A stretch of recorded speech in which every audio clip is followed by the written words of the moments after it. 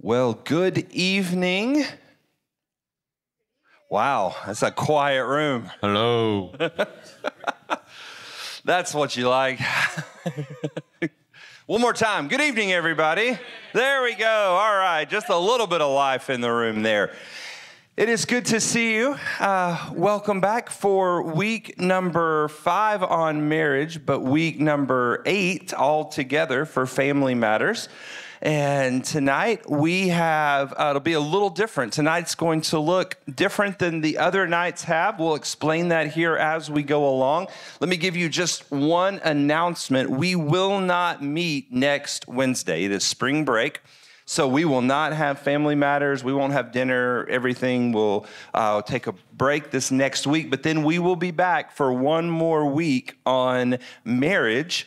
And then we make a pivot after that, and we are going to look at several different things. We're going to spend a week talking about finances. We're going to spend a week talking about how do you navigate busyness in our culture and the effect that that has on our marriages and on our kids and just our schedules and everything else. And then we're going to spend the last 5 weeks together looking at parenting and what God's word has to say about how we raise our children. So that's what's coming, but I wanted to give you that little preview. Tonight, we are talking about what God's word has to say about the topic of divorce.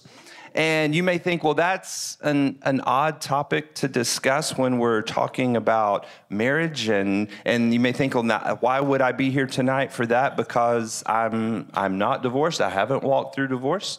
And so maybe this doesn't pertain to me. I want to say, no, actually, you need to hear what's going to be said tonight. There are stories that are going to be shared. We have a panel that are going to share some of their story and what God has done in and through their lives.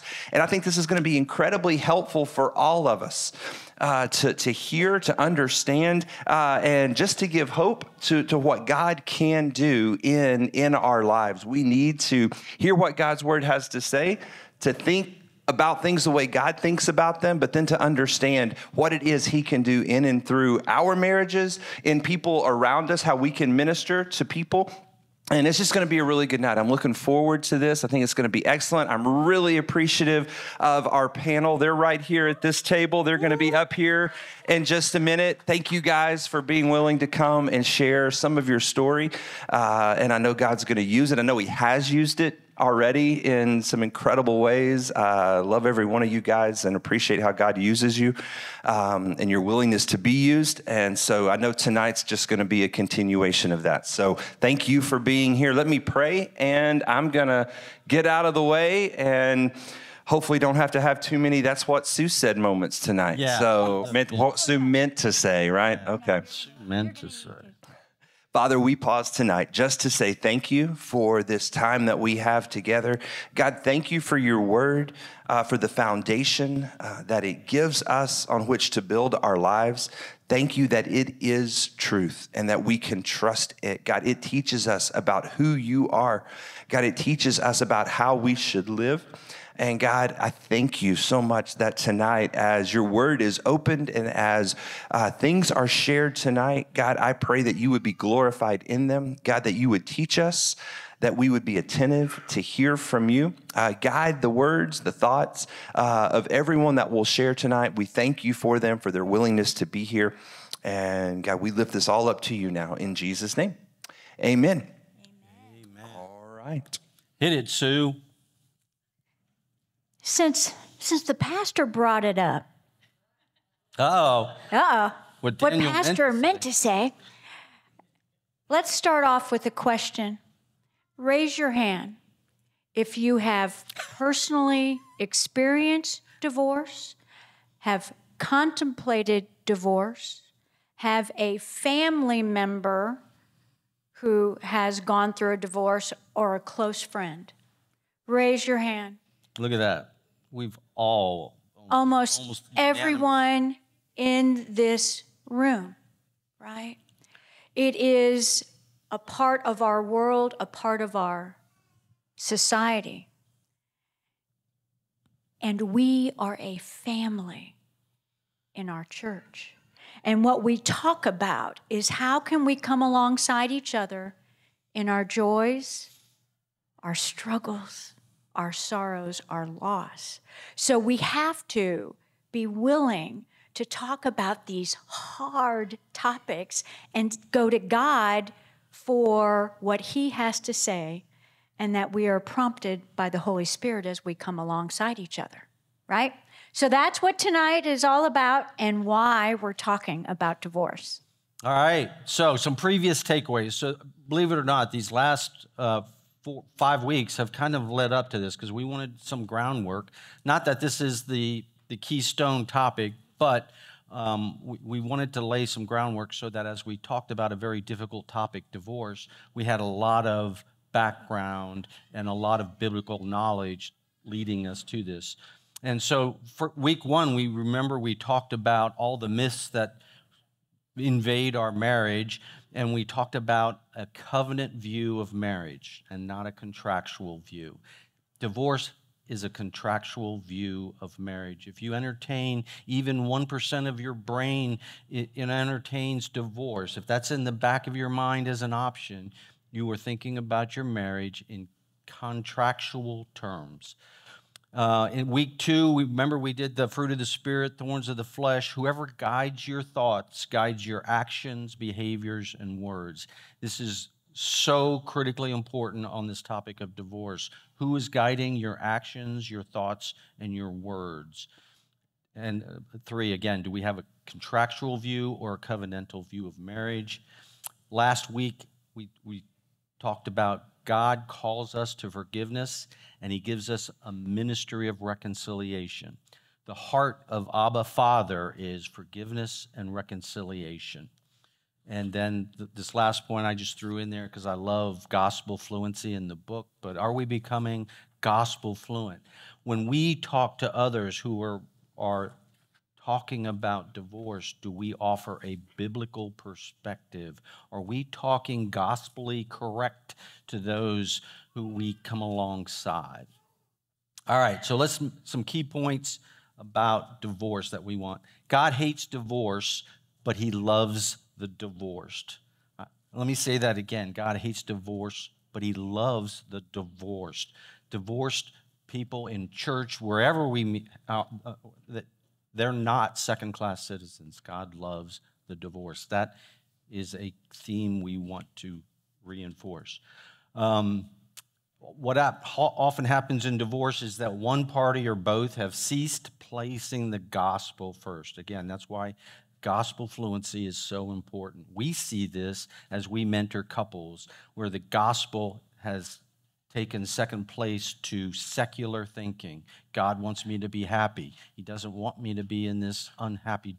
Remember that triangle we described in that first week, that as I move closer to God in my personal walk, then that affects my behavior, and as my husband moves closer, then we move closer. But it's all about, where are you with Jesus Christ?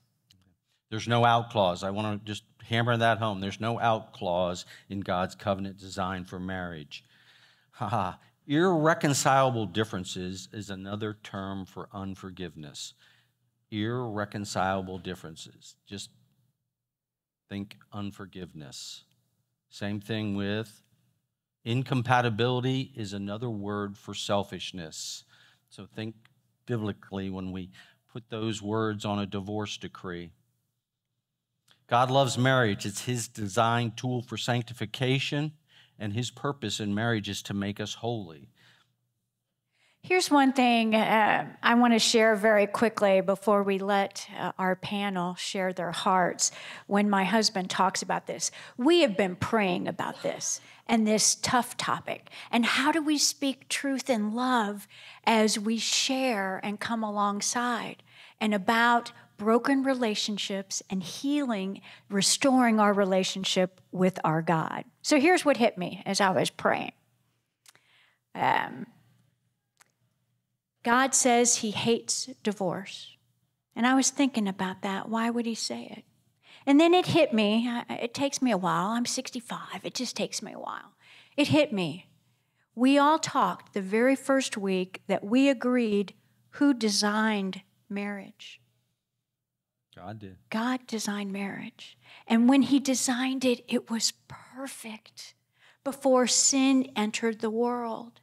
So, with that being his heart and a heart for relationships, why would he agree to man breaking up that marriage? Right? He designed it, and we know he's perfect, and we know he's constant and unchanging.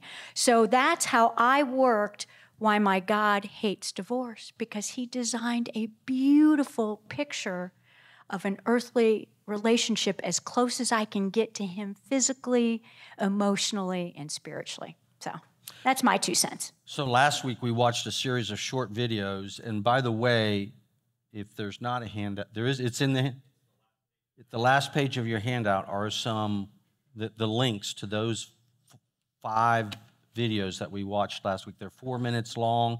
They're in Right Now Media. But in one of those, a pastor talked about 1 Corinthians chapter 6, and Paul very emphatic again to the Corinthians, and he says, why? Why do you go to the courts to separate what God has put together? Is there no one among you capable of mediating these issues? Why do we go to the courts to separate what God has put together? Divorce is a personal decision, never a divine mandate. God doesn't want us to do that. And God's desire is always for forgiveness and reconciliation. There are consequences for disobedience to God's word, not only in the terms of divorce, but divorce kind of codifies the disobedience, if you will. So it adds a permanence there that makes it somewhat troublesome. There are circumstances in which separation and possibly divorce are necessary. So the Bible does give us some out clauses, but that is, what did Jesus say? Yeah, Moses allowed it because of your hard-heartedness. Again, God's heart is for forgiveness and reconciliation. The other thing we've learned, and I know you all have experienced this as well, as we have come alongside couples, there are times when your situation may be that you need to remove yourself for your health and safety, or you may need to get your own house in order if you're struggling with addiction or something that you need to work on you, and then allow God to work towards your own personal reconciliation and restoration, whatever that looks like between you and God. Key point here, don't walk through struggles alone, but choose your friends carefully. You remember in those videos last week, both of those 2 first couples, the woman said, well, friends came alongside me and we were picking people to choose sides. If there are sides and there are friends that are taking sides, you've chosen the wrong friends, okay? You've chosen the wrong friends. Choose those that will speak biblical truth to your marriage. In love. In love. And this is a no-brainer, but it's good to revisit this. Here are the sin that most commonly promotes divorce. Pride, bitterness, regret, anger, unforgiveness, selfishness. And lastly, through it all, God can redeem all of our bad decisions. And King David is a perfect example. Violated 3 of the commandments, and yet the lineage of Jesus Christ comes through the line of David. So God can redeem all of our yuck, as Michelle so eloquently says. Okay, so those are the key points we want you to hold on to. You also have in your handout, or one of the handouts was God's purpose and design for marriage. This is kind of the church's stand on marriage and divorce. I commend it to you, okay, that you read that and know that. All right, let's get to it.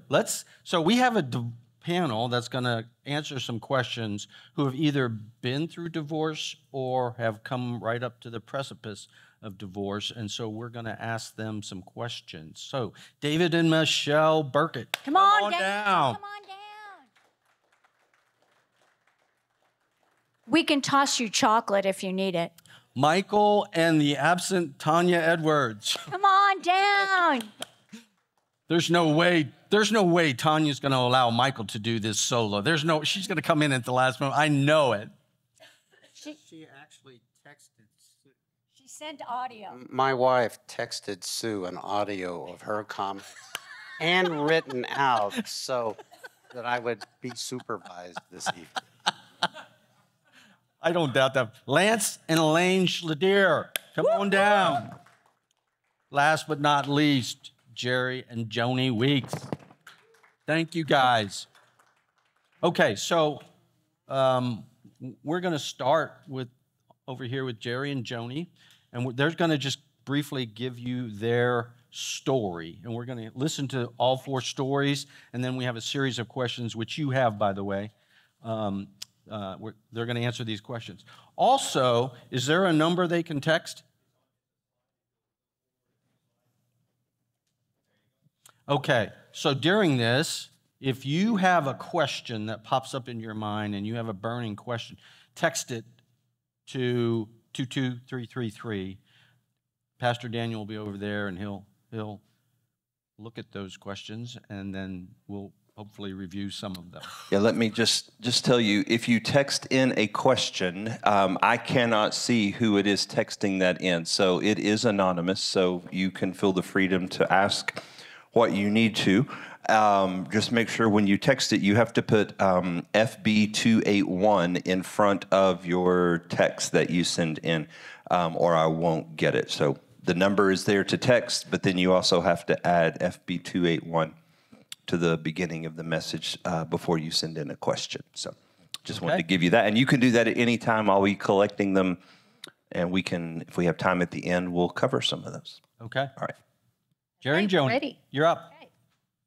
I'm Joni, and listening to Rick and Sue, my first thought is this is not a club you want to be a part of, not only because of the consequences that we live because of it, and we'll speak of that later, but as Rick said, it is a broken covenant with God, and that is the most heartbreaking part of divorce and living through that afterwards. Okay, I grew up right down the road in Hunt, Texas. I was born into a very Christian family. My mother was the spiritual rock of our family, and the light of Jesus shone through her so brightly, and I was drawn to that all of my childhood, and something that was very out front to me. My father is a believer, but I didn't see the fruit in his life. And as a young child, he and I kind of had a difficult time. He was very strict. He was very much a disciplinarian, and I didn't ever feel I could live up to his expectations. So as a child, that hurt my heart, and that began my journey with a hardened heart and a very destructive lifestyle. So through high school and even college, I was on the run. I ran whenever I was hurt. I ran away first to boarding school in Indiana, and later on, I ran to Washington, D.C. to get as far away from my family as I could. It was a time that I was searching for earthly things, worldly things to heal my heart. And like I say, it was a very dark time. I went through years of boys, men, drugs, and alcohol, and it overtook my life for many, many years.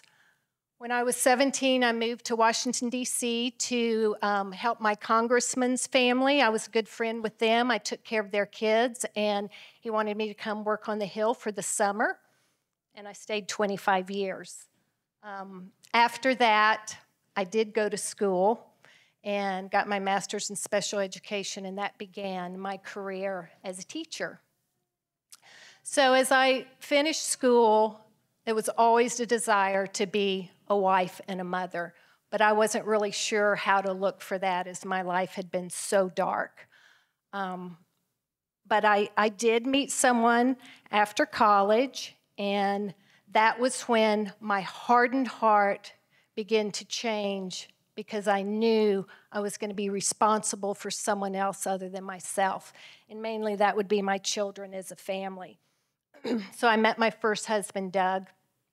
And a year and a half later, he and I were married, and we had 3 children, and life was pretty good. We were very plugged into a church. I was involved in Bible study fellowship. I had my children, and Wednesday night, Sunday, growth group. We were very plugged in, and my heart was changing, and I was seeking the Lord to change the habits that had been so destructive for all those years. We had been married about 10 years, and Doug's demeanor changed. He was absent from our family. He was gone at night. He was gone for days. And when he did show up, he was a very angry man. And our marriage became filled with sexual and physical abuse.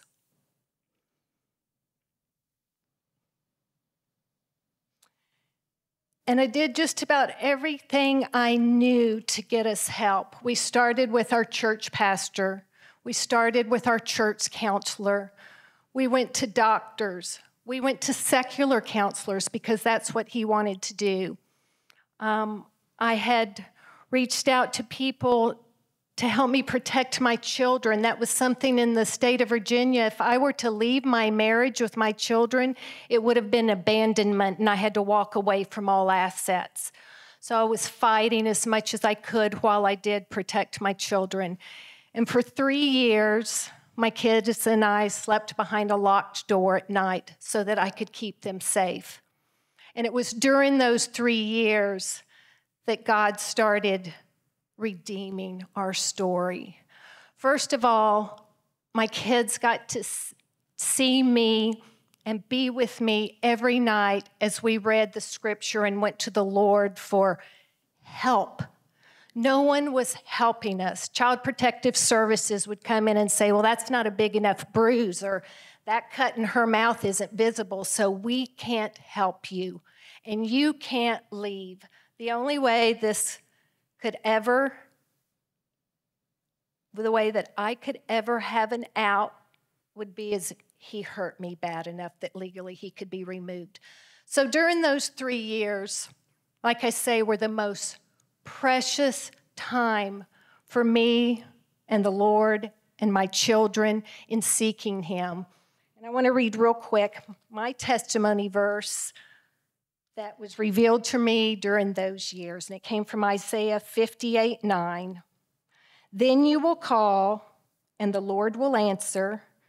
You will cry for help, and he will say, here am I. And I felt that more then than I had ever in my life. I felt the Holy Spirit working through me and protecting me, and I could look back and see the protection through the years. So the help never really came. It never really helped. And after 3 years, I was finally beat enough that he could be removed from the home. And we divorced a year later. We'll talk later about forgiveness and reconciliation. There has been forgiveness in our lives between he and I, and we'll talk about that more. But looking back more, I just want you to see that my story is one of redemption, about a God who pursued me and loved me when I was disobedient and had such a hardened heart that I couldn't see him and I wouldn't allow him. I was trying to control everything. So it's the sweetest story, and during all of that time, the gift that he was preparing for me, a second chance and another husband I would have never, ever, ever expected. And that's the way I look at Jerry's and my marriage today. It is a gift that came out of this great hurt. And from that day forward, and we'll talk about it more later, it's when Jerry and I committed to helping others with marriage because we were given a second chance that was not deserved. It's not the way God wanted it at that time, but through his grace and mercy, he allowed it. And it's been a sweet, sweet story. So we'll talk about that a little bit more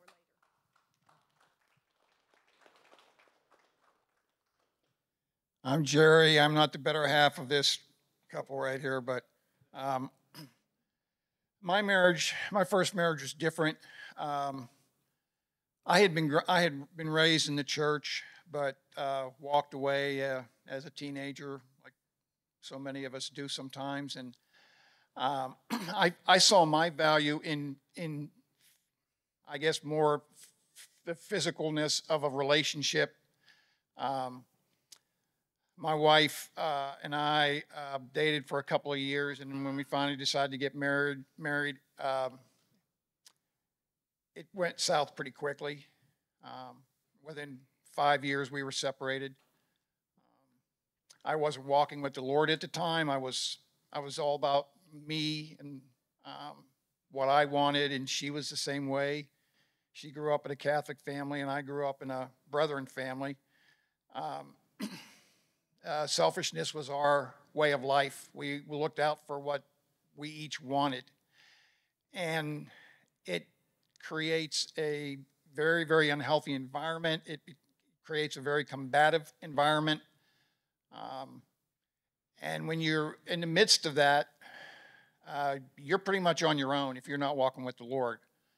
So I have the comparison of having a marriage, not having a relationship with the Lord, and one with having a very strong relationship with the Lord. And thanks to her, that's when I came back to the Lord, because of the joy I saw that she had from a relationship with Christ. And I wanted that. I just didn't know, how do you do that? So even though my first marriage ended in a divorce, I knew in the back of my mind that it was wrong. I knew because of my upbringing in the church that was not what God would honor. But at the time, I wasn't thinking about what God would honor or dishonor. It was more about me. Having said that, though, I did fight for the marriage. I did get her to go to counseling, even though it was secular counseling, and that lasted one session because she didn't like what this counselor was telling her. So that ended right away, and that was probably that was pretty much the end of that relationship. I had two young boys that I was very concerned with, and that was probably my motivation for trying to keep the marriage together. It wasn't enough, and we divorced.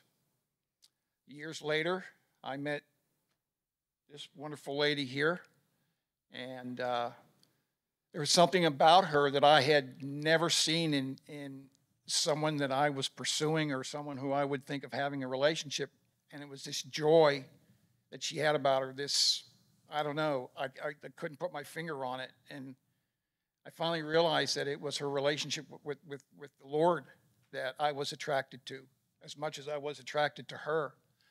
And we attended church together, even though we were only dating. We went to church together. We went as family, two families. That was a challenge in itself, but we may get into that later. But I saw the grace of God that I had never seen in my life before. I saw how God loves unconditionally, and I saw how that could fit into my marriage and my relationship with my wife. And that's something that was foreign to me. I didn't understand that before. So we went through a lot of premarital counseling, some very extensive premarital counseling before we got married. We dated for 4 years before we got married. We did premarital counseling. We took classes on blending a Jerry, I'm going to have to cut you off, man. I'm going to have to cut you. Okay. We just need to get to 3 more stories here. Thank you. You can have 2 more minutes of art. Sorry. Good evening, everybody. I'm Lance. Schladiris is my wife, Elaine. And some of y'all may have seen our testimony as part of our ministry, but we were told to boil it down to like 6 minutes. Going. But anyhow, ours is a story of God's unconditional love, His mercy and grace, and how He not only saved me from what was most likely a terrible alcoholic death, He also saved our marriage and our family from the wreckage of alcohol addiction. We grew up here in Boerne back when it was a small town, and there was very little to do on the weekends except for drag Maine and hang out with friends, and that usually involved some drinking, especially on the guy's part. Yeah, we were high school sweethearts. Actually, we started going together in the summer after our 8th grade year, and we got. Even though we went our separate ways through high school for a while, we always had this connection. We were, if I like to call it, or describe it as soulmates, if there ever was such a thing, because we were, even though we dated other folks and et cetera, there was always this bond between us that wouldn't go away. And we graduated in 1984, and after a couple of years of college, we got married in '87. And I think even back then, I realized that I didn't drink like a normal drinker, if there is such a thing. I always drank to excess from the very beginning. For the first 12 years of our marriage, Lance was what we call a high-functioning alcoholic. He could go to work all day and function and provide for the family and not have any problems. Then he would drink on weekends and in the evenings. And then at some point in there, I crossed over that line for which there's no going back across. I had fallen into full-blown debilitating alcoholism, and it was from that point. 10 years of me fighting. It was for the next 10 years she fought and she did everything she could to try to get me to change my ways. I found out that there was no amount of begging or pleading or threatening or loving him to get him to stop. He had to make it to the bottom on his own. He was in and out of detox, but nothing ever seemed to work. So the last few months of his drinking career, he did finally hit bottom. He had turned his back completely on God. He found himself living alone in a disgusting apartment. He was an unkept, nasty mess, consuming about a half gallon of vodka a day. Nothing else. He didn't take any other calories in. He allowed the alcohol to take everything from him. He allowed it to take his family, his friends, his job, all the material things, but most importantly, the support that he had of his family. April 10th of 2010, though, he made a decision to call the police on himself. And he begged them to arrest him.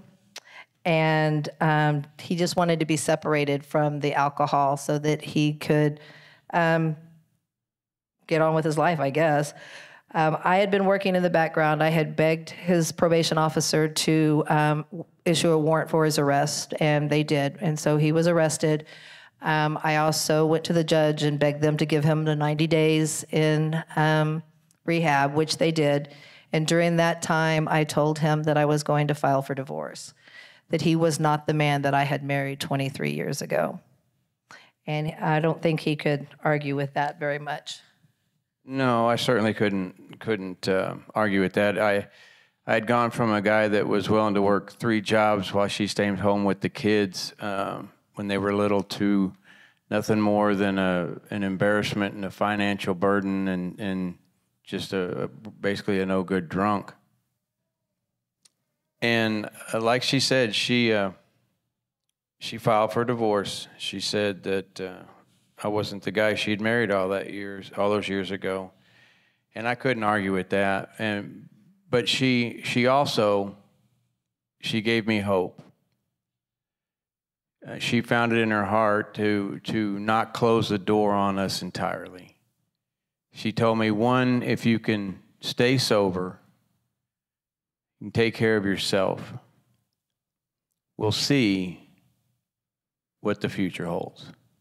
And it was that little sliver of hope that gave me the strength to turn away from alcohol and to fall to my knees and ask God to help me, because I couldn't do it anymore. And I'd ask God to, did you talk about the rehab? I did. You did. So it was during that 90 days in rehab that I got right with myself and I got right with God. And I asked him to remove the obsession for alcohol, and he did. And I asked him to help me get my life back together. He did that too. Okay, we're gonna move. We're gonna move over here. I just want to get to the bare bones of the story, and then we'll get to the questions. Sorry. I'm gonna stand because I got to see people. My name is Michael Edwards. I have a divorce. I'm on my second marriage. I'm the oldest son. My father was an oldest son. My mother was the youngest of 13, but her culture, Japanese, the eldest son always held a position of responsibility. Didn't really understand that. It seemed like I got in more trouble because I was the oldest. I went through a period where my father was very physical to the point where I hated him. And so my goal was to get a job, get an education, and get gone. And so I went into the service, went into the Navy, and shortly after going into the Navy, I got angry at God and I left the church. And it's during that period and that lifestyle, I had an unplanned pregnancy. I married that young lady, and it lasted maybe 3 years, and that divorce is all on me because I was living in the secular world and not in the biblical world and what I knew, but I wasn't living. Go forward, I meet Tanya, and as I'm going through this divorce, Tanya was in the Navy as well, and I just assumed divorced, a young child. I had a son who was 18 months at the time. That's 2 strikes. I was doing shift work in the military, so I would have no opportunity. What shocked me was when the word got out I was going to be getting a divorce, all the women I'd been working with saw me as an opportunity. Tanya actually started babysitting for me, and she was in the military. She was the Sailor of the Year at this large command that I was at. We ended up getting married, and we both brought into that marriage baggage which we were totally unaware of. And the lifestyle I grew up with my parents, they were married for over 50 years. I will say this about my father. In the latter years, we were extremely close because of God's grace and reconciliation. And I miss him dearly to this day. Tanya grew up in a family where her father had a secret, another family, and left her mother and had this other family. Her mother had relationships with other men, unbeknownst to her that at an early age, Tanya was being physically and sexually abused. And when I met her, what I saw was an incredibly beautiful and strong woman and a leader. That tainted my vision of her in the sense of I saw her in a men-dominated environment, and I always saw her as successful. But what Tanya wanted from me was she didn't want to be the military woman. She wanted to be just a soft, loved woman. and we both lacked communication skills, and we both brought baggage into it. Tanya and I will celebrate our 38th anniversary this year. All right. We have crossed the divorce bridge 9 or 10 times, to the point of attorneys, and almost even to the point of we knew God didn't want it and doesn't like it. We were trying to get the other person to do it. That shows you just how messed up we were. Okay, so that's the short version. Good. Thank you. Thank you, Michael. Well, my name's David Burkett. I will. My story could be really long, so I'm gonna do a really short version. I grew up in a little town called Morenci, Arizona, in a very Christian home. My dad was a deacon. My mom was the choir director. Had great church, great friends. Everything seemed really good and perfect on the surface. Unbeknownst to everybody, in my adolescence, I was being sexually abused by our pastor's adult son, which confused me to the core, obviously, and had me pretty messed up. And parents didn't know that until I was well into adulthood, before I ever told anybody about that. But anyway, in that confusion and being messed up about, sex and stuff, I was not living the way that I wanted to at 21 years old. I'd gone through a pretty bad breakup, and my brothers were 10 and 14 years older than me, and they were married, and they had children, and they had families, and I wanted that, and I wanted it bad, and I thought my life would be complete and full if I just had what they had. And so I really quickly married the first blonde that I could get a hold of that would marry me. I met her in June, got her pregnant in July, and married her in August. And managed to make that marriage last 5 years without church and without following God in my life. I became very resentful in that marriage, and got to a point where I had reason to believe that she was not being faithful. And so I pulled out the Bible, the clause, she's being unfaithful. God gave me permission. And so I used it, and I got out, and every single one of those words that were on that slide, resentful and selfish and unforgiving and irreconcilable, I was all of those things, just in a bad place with that. And I left. And wasn't too much longer before I met my second wife. And that was a logical choice. I had gotten burned by emotion, and so I met a girl that was great with my kids, and my family all approved of her, and I liked her a lot. And so I married her more out of logic than anything, and made that marriage last 10 years, but I couldn't ever love her. I didn't know how to love her. I liked her a lot, but I didn't know how to love her, and she couldn't live without that. And so after 10 years, she got tired of waiting for that, and she left. And I fought, and I begged, and I cried, and did everything I could to try to save that marriage. But I didn't know how to love her. And so that marriage ended. And so this is my third marriage. Luckily, I don't have any of those issues. God has blessed me immensely. Blessed me immensely in this marriage, and the things that I know now, and the stuff that I've learned from this amazing couple right here, and the Bible. Divorce it will never be an option, not even a thought in my mind with what I know now. And so that's my story.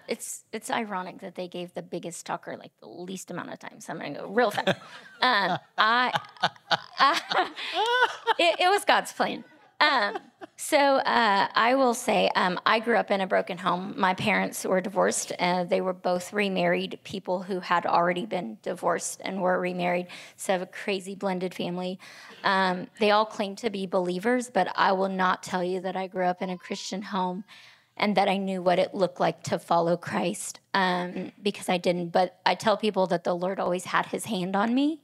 And I was brought to church by a church van in our neighborhood. I became a Christian at a really young age.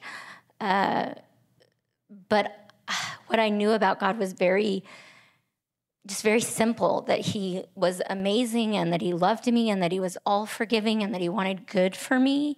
And so I was very confused about how to live my life. And because of my parents and their marriages, there was infidelity that we knew about at a young age. There was addiction. There was just a lot of yuck. I didn't know what a healthy marriage looked like, but in my arrogance, I was never going to get divorced. At 19, I was pregnant, and I like to tell people that I had my baby at 20. I was not a teen mom, but I was literally 20 for 12 days before he was born. I was 21 when I married his dad, seeing potential and believing that potential would continue to grow, right? Not that it would plateau. But at this time, I was not following Christ in a Christ way. I would tell him what I wanted and trust that he was going to provide that for me because he loved me, but I didn't know how to sacrifice my life for him. And he struggled with addiction, alcohol, and drugs. We were divorced within 5 years. I was single for almost 7 years. And I got married again. Again, not living a life for Christ. He claimed to be a believer. I saw no fruit. But apparently when it came time to marry him, that didn't matter to me. I had another baby, so now I'm baby number 3. And 6 months into my marriage, I knew that I had made a terrible mistake. He was very, very, very verbally abusive.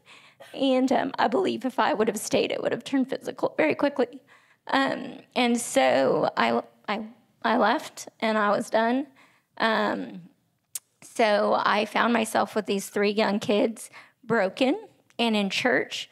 And I didn't understand how I got here. If I was beautiful and I was strong and I was independent and I was brave, how did I get here? How did I get here? And the Lord said to me, because you are none of those things without me. And it was a changing point. From that day on, I said, okay, I'm yours, and I'm living a life for you. And my life has been totally redeemed.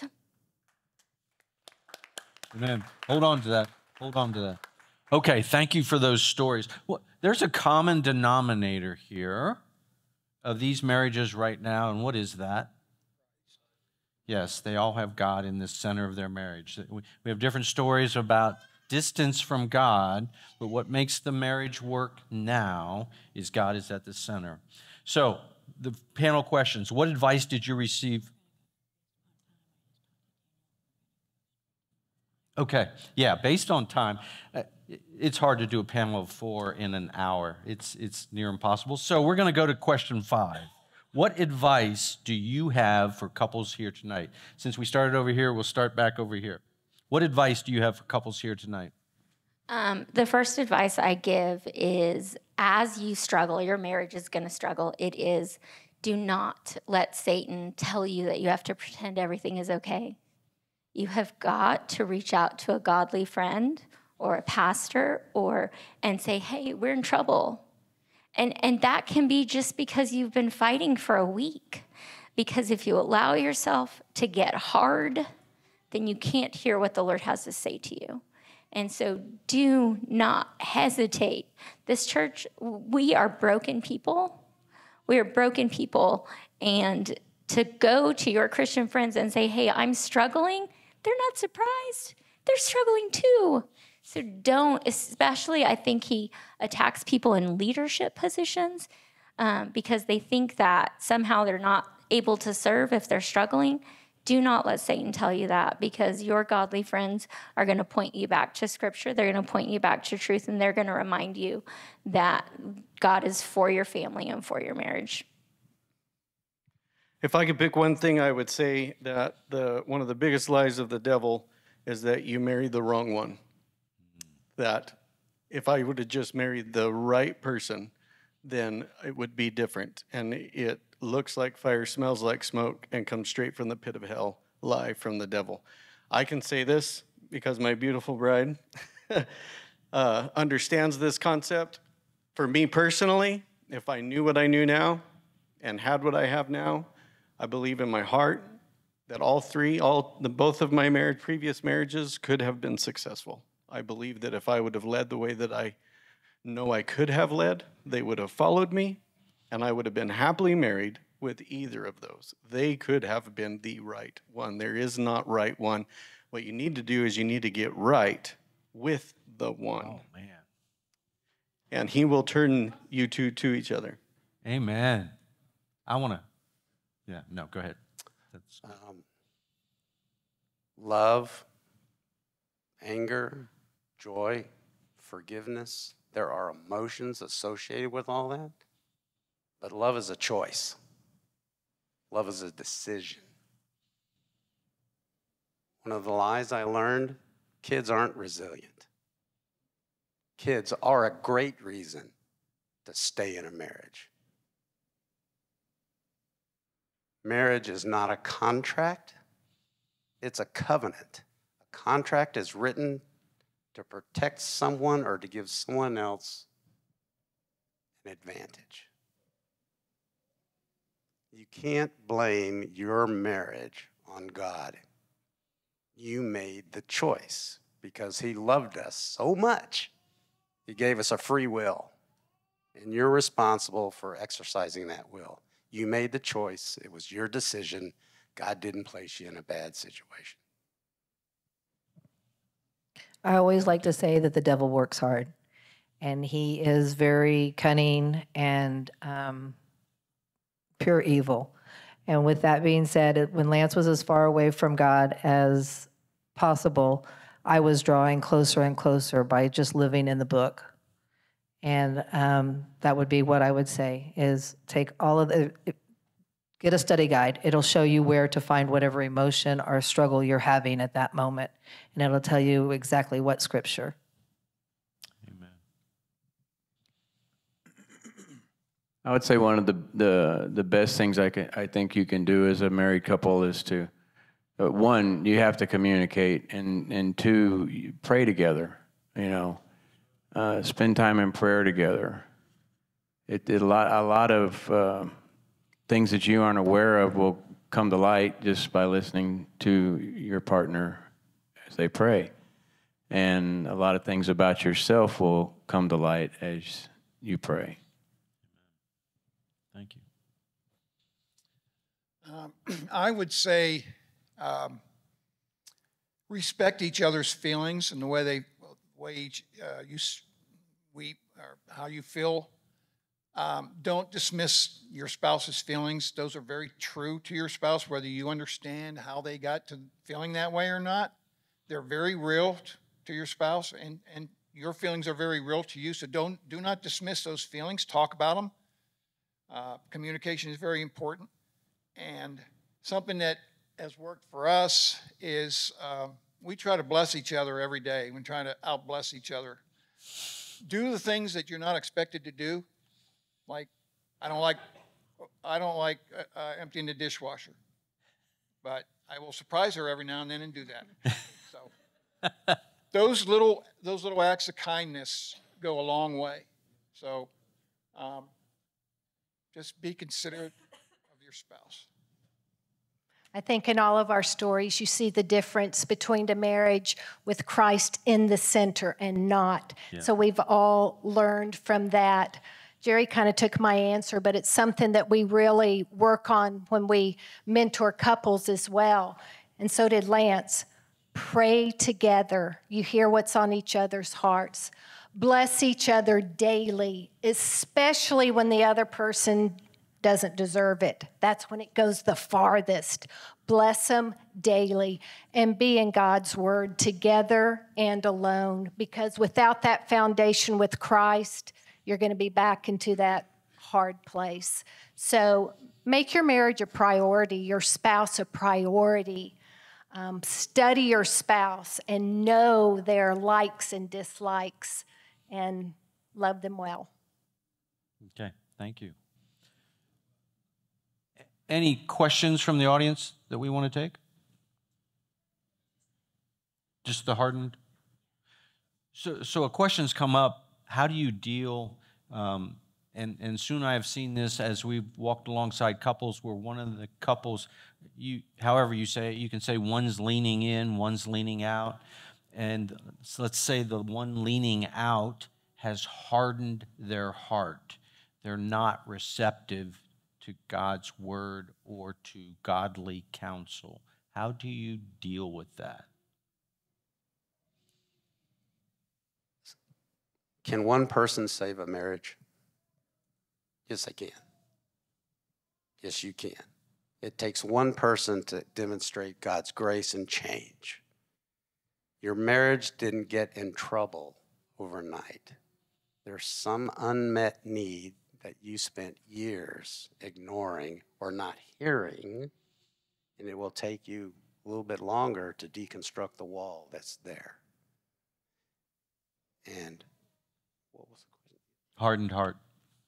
So if you're dealing with a hardened heart. Fear is real. And I think women at times can feel it more deeply and intensely.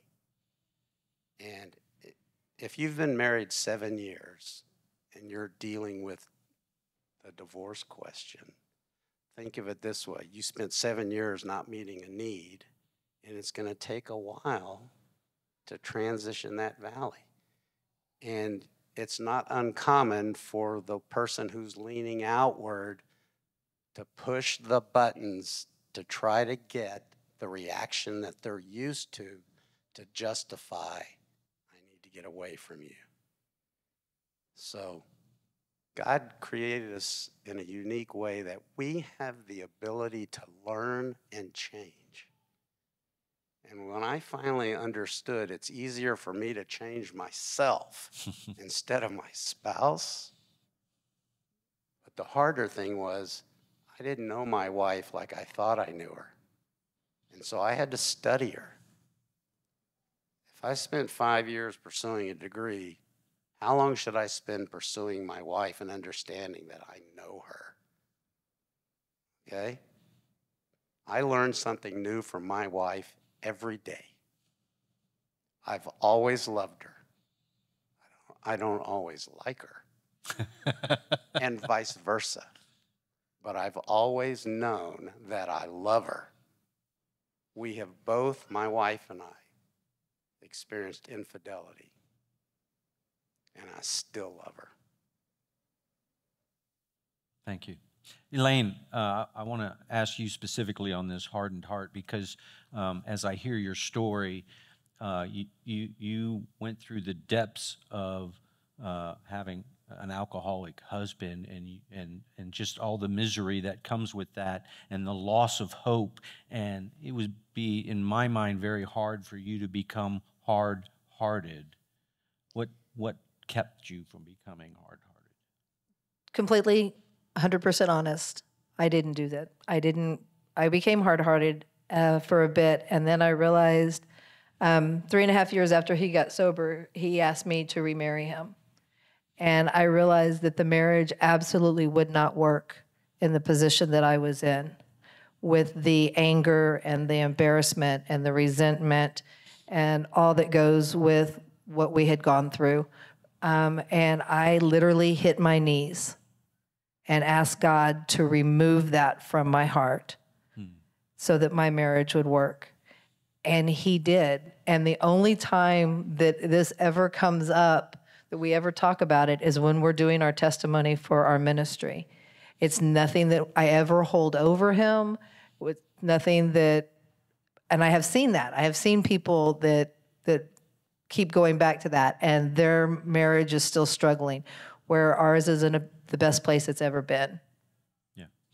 Joni, same question to you. You experienced abuse at a pretty severe degree. How did you not become hardened? Or did you? I was Yeah. hardened for many, many years, and it was forgiveness that finally broke those chains.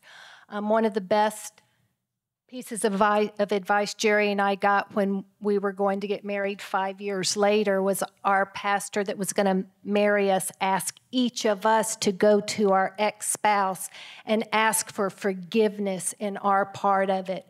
That was very freeing It was harder for me because my husband was not, still to this day, is not willing to forgive. And that is, it's kind of like a prodigal child. We just have to keep taking it to the foot of the cross, keep taking it to the Lord, keep praying, because it's something that we can't control. But I feel like forgiveness is the beginning of a heart softening.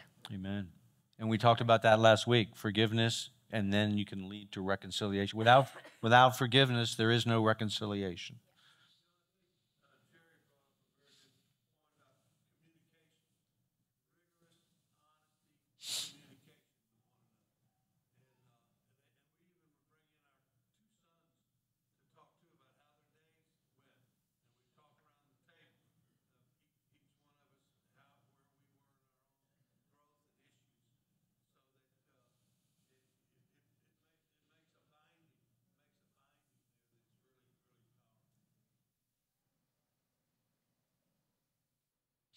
Okay, any other questions, comments, concerns? Any final comments from our panel? Thank you, panel, for your honesty and your candor. Yes. I'll be real quick, I swear. I do really want you guys to know that my history, part of my marriage's breaking, that's a generational thing that comes from my parents' divorce. And seeing that and growing up in that. And I suffer the consequences of my parents' divorce today. Yes. And our grown children, who are big kids, are almost 27, they suffer the consequences of our marriage every day, of our divorce every day. The consequences of our divorce, and even our grandchildren. We think about when they're at birthday parties and they have to be with all the sets of their parents and all the and listen, the Lord pours His favor over it, and He loves us, and there's so many blessings, and they far outweigh the challenges. But to believe that if you're in an abusive relationship, there are circumstances that you need to walk away from, please don't. But if you are two good-willed people that love the Lord, you can save your marriage, and it is worth saving for your children and your future grandchildren. Thank you. Yes, Michelle was answering the question number 4. What were the intended or unintended consequences? No, go ahead. A bad marriage is better than a good divorce. I'll tell you that. Do you have something? So, we all speak English, but the environment we grew up in formulates our vocabulary and our understanding, and we all have unknown coping mechanisms that we adopted. Oh, yeah. That filter how we hear and see things. And the hardest thing for me is to understand my wife's dialect and vice versa. She speaks foreign tongue. Yes. And even though I know what I mean, each one of you is going to hear it differently and walk away with a slightly different, maybe accurate, maybe totally off. But unless we have relationships, we can't hone in on what we're trying to say. Okay.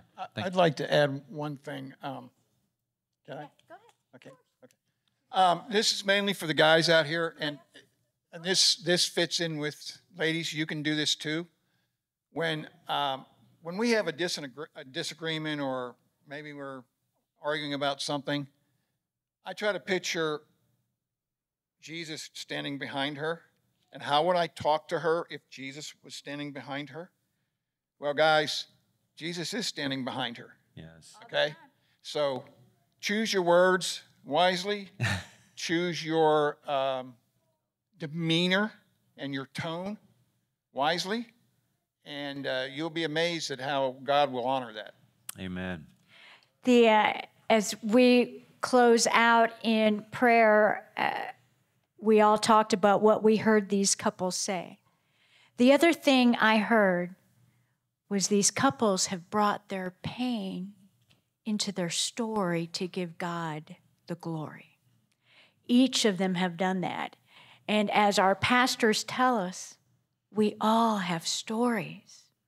And we are about to celebrate Easter, and our pastors talk to us about how it is one of the most open times that people are willing to hear the word that has made a difference in all of our marriages. And so the idea is, as we close, think about who you want to invite. Think about, we are becoming a welcoming church, but are we a church where people can bring their junk to the foot of the cross and we come alongside in love and God's truth? So these people are so special to be open and sharing with all of us, and I know I have been blessed by it. Give them a hand again. Let's give them a special hand. Those were not easy stories to tell. So thank you, panel, for doing that. Yeah. And so with that reminder, next week, no Wednesday evening, we are not meeting. And then for the marriage, the week after, we're doing a wrap-up, and then we're doing an affirmation exercise together about your marriage. Any other comments? Let me close. Father God, thank you. Thank you for each couple up here. Thank you for each couple represented in this room, Lord. Because you give us free will, we can mess things up, and yet you can redeem all things, Lord. All you ask is that we enter it with forgiveness, and we enter it with a purpose of reconciliation. Thank you, Lord, that you've loved us so that we can love others. We just ask your blessing now upon the marriages here and the marriages that we can pour into, that we can speak truth in. Teach us to speak truth to marriages that are walking in difficulty. Thank you, Lord, for your perfect design for marriage. We ask all these things in your holy, precious name. Amen.